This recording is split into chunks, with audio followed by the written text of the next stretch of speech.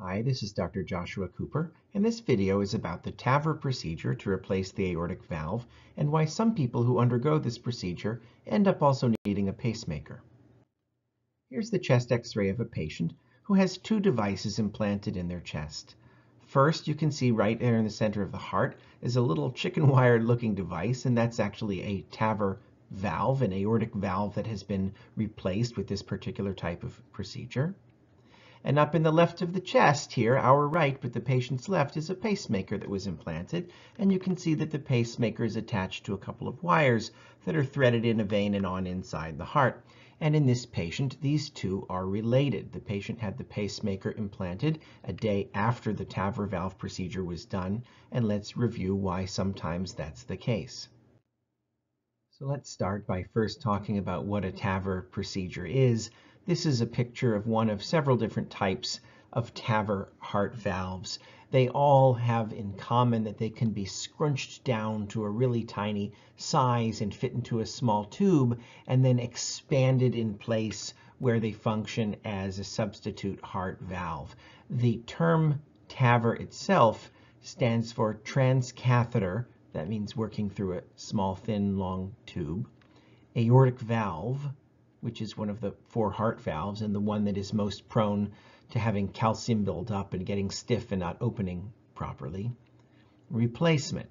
And technically, this procedure doesn't actually replace the valve. It takes the old valve and kind of smushes it and pushes it aside rather than replacing it. And in fact, that's why some people instead call this a TAVI, T-A-V-I, with I standing for intervention rather than replacement. Both terms mean the same thing. And again, this procedure is usually done when this aortic valve no longer opens properly because of scarring and calcium buildup, making the three components of the valve very stiff. Here's a quick video showing a TAVR valve being stretched open in place, where it then functions as a substitute and brand new valve, letting blood exit the heart properly. Well, what is a pacemaker? A pacemaker is a small computer and battery that is implanted under the skin in the chest, either on the left or the right side. And it's connected to one or more wires that are threaded into a vein and on inside the heart. And those wires allow the pacemaker to receive signals from the heart and deliver electrical signals back to the heart. And it functions to treat slow heartbeat problems of various types. A very quick review of the heart's electrical system. Each heartbeat starts in a natural pacemaker spot in the top part of the heart, and that fires and sends signals across the top half of the heart. And then there's a very special electrical system that allows signals to travel from the top down to the bottom part of the heart. And it's a really fascinating, complex system that largely looks like an upside down tree. And this electrical tree has a trunk and two main branches, a left and a right branch called bundle branches.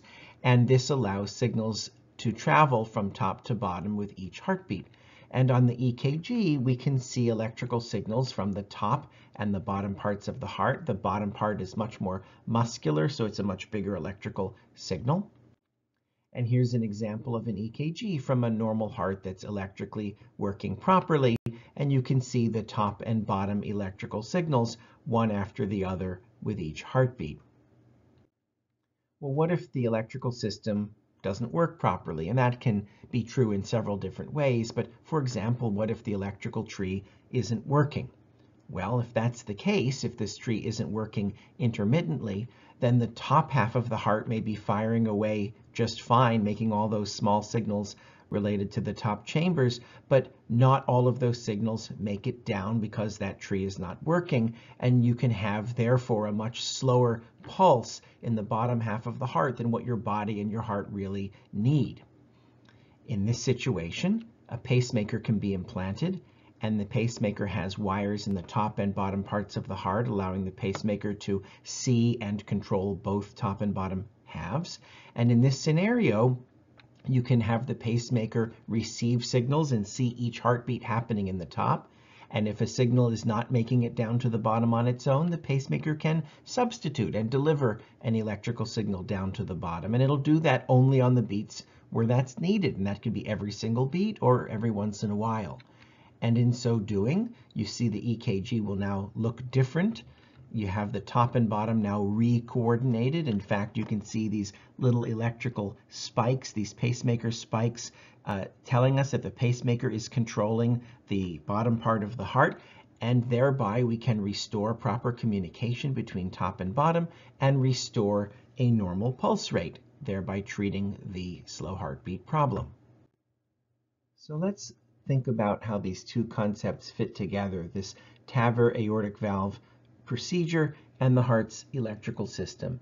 Here I've drawn once again this electrical tree that connects the top to the bottom half of the heart. And here is the aorta, the largest artery of the body. The heart pumps blood out the aortic valve into the aorta, and then branches of the arteries go to all organs in all places of the body, carrying blood and oxygen everywhere it needs to be. The aortic valve has three components to it, and normally they open and close normally, allowing blood to exit the heart with each heartbeat, but then the valve closes to prevent blood from flowing backwards back into the heart. Here's blood being ejected from the left ventricle, the main pumping chamber, out into the aorta. And as I mentioned earlier, this valve is the one that is most prone to building up calcium and scarring that can prevent these three cusps or three leaflets of the aortic valve from separating and opening properly. And when that happens, you get something called aortic stenosis, or a narrowing of this valve that makes it much harder for the heart to pump blood out into the aorta and out to the body. And that can put a big strain on the heart and can cause symptoms due to poor blood flow out into the body. And that's where this TAVR procedure comes into play. In some people who are appropriate for this type of procedure, this substitute valve can be threaded through the narrow opening of this valve that isn't working properly, and it can be expanded and push aside the abnormal valve that is scarred and open up and create a new valve where these new leaflets, these new components of the valve, can open and close properly, restoring normal blood flow. The problem is that this valve sits right next to this electrical tree, just as I have drawn.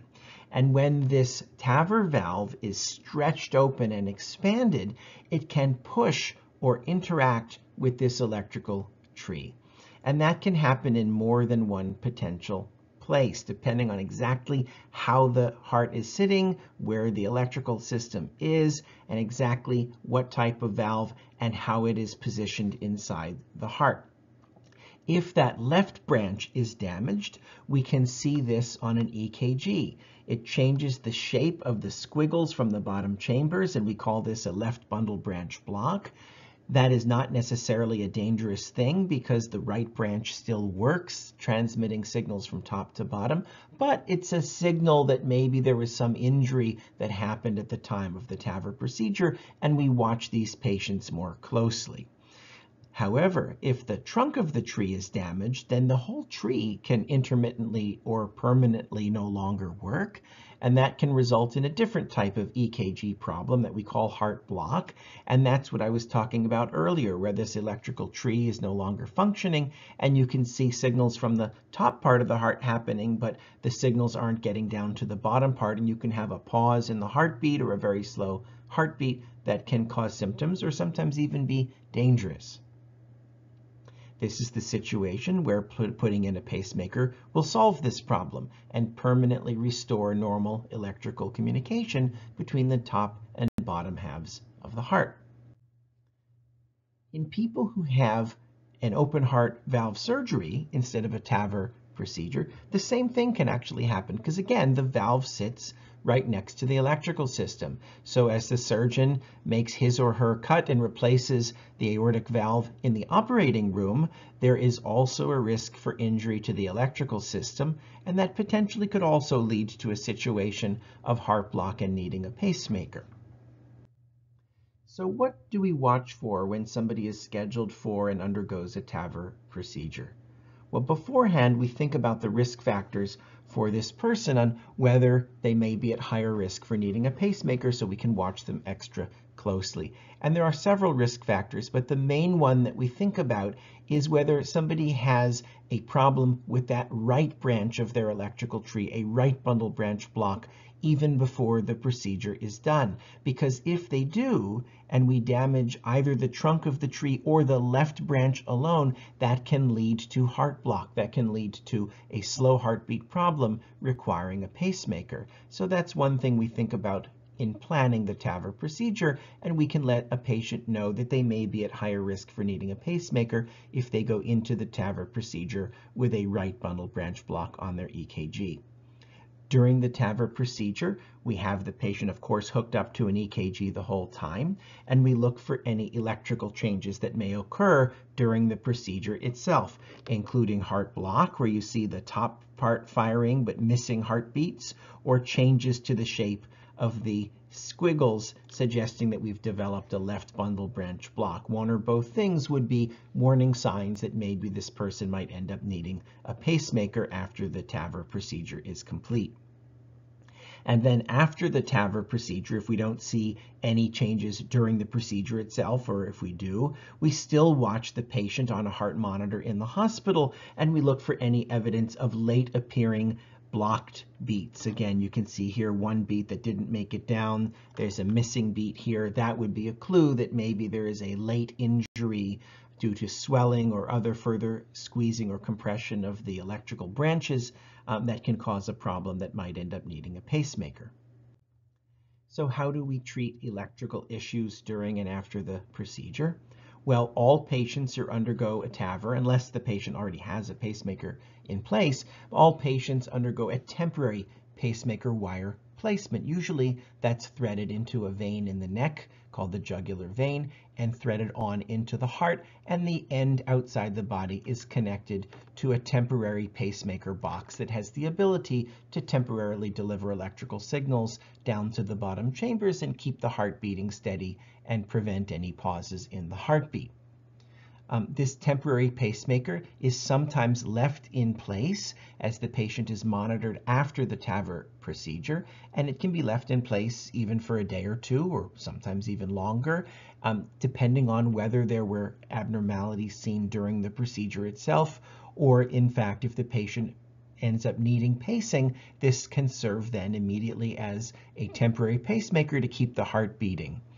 And if any abnormalities are seen, either during or after the procedure that warrant pacing, then the temporary pacemaker wire can be removed and a permanent pacemaker can be put in place instead.